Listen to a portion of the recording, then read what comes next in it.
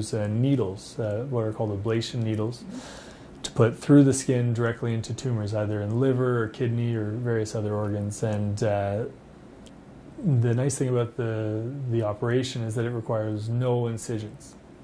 So we use imaging, either ultrasound imaging or CAT scan imaging, to help guide our needles.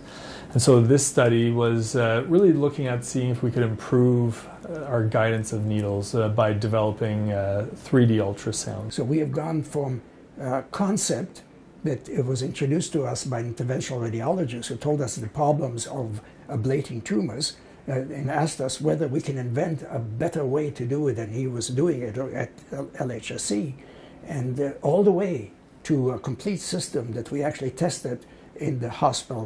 And so we developed a 3D ultrasound system that allows us to see the full volume. The benefit is we feel that this 3D ultrasound can allow us to really optimally place the needles prior to doing the treatment and hopefully increase the likelihood of success of the cancer cure. So the key to our success is the close partnerships between Western researchers on my lab and physicians at Lawson.